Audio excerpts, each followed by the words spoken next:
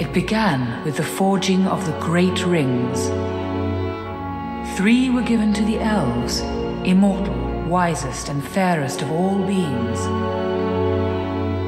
7 to the dwarf lords, great miners and craftsmen of the mountain halls. And 9 rings were gifted to the race of men who above all else desire power. For within these rings was bound the strength and will to govern each race. But they were all of them deceived, for another ring was made.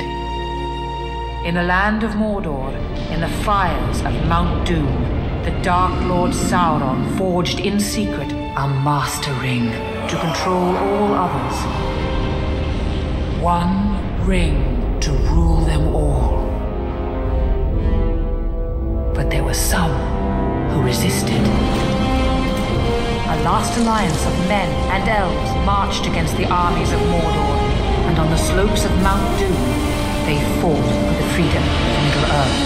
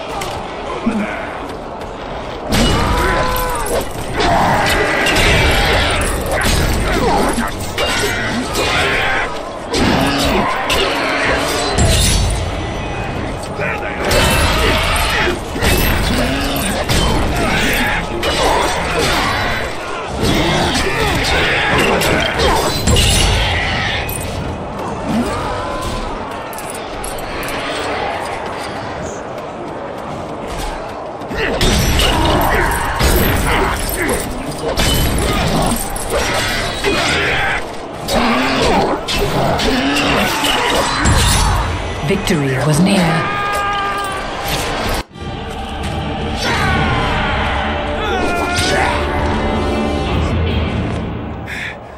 But the power of the ring could not be undone.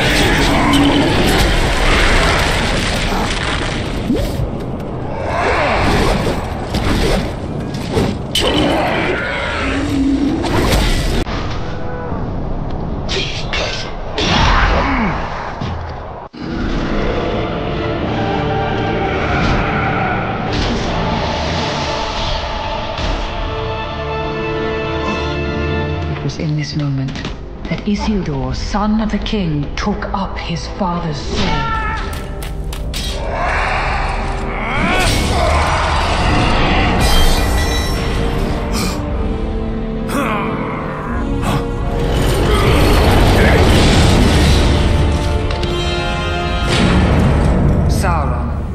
enemy of the free peoples of Middle-earth was defeated.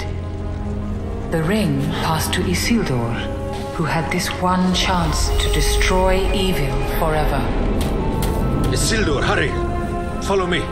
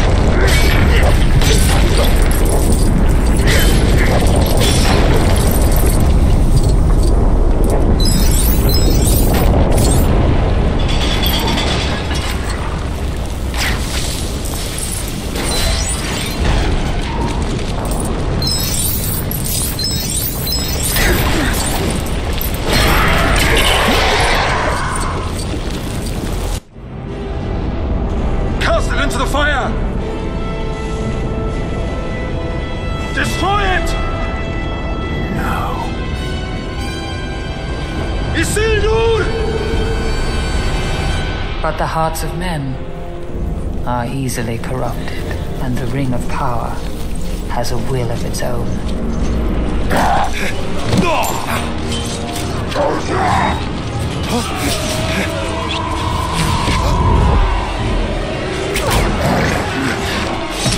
It betrayed Isildur to his death.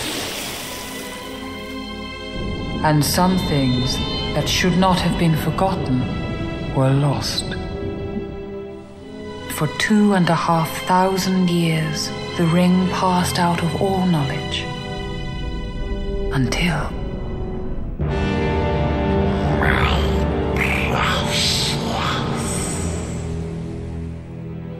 The ring came to the creature Gollum, who took it deep into the tunnels of the Misty Mountains.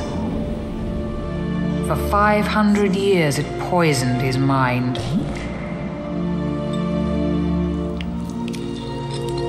But something happened then the ring did not intend. It was picked up by the most unlikely creature imaginable. What's this? A hobbit, Bilbo Baggins of the Shire. A ring.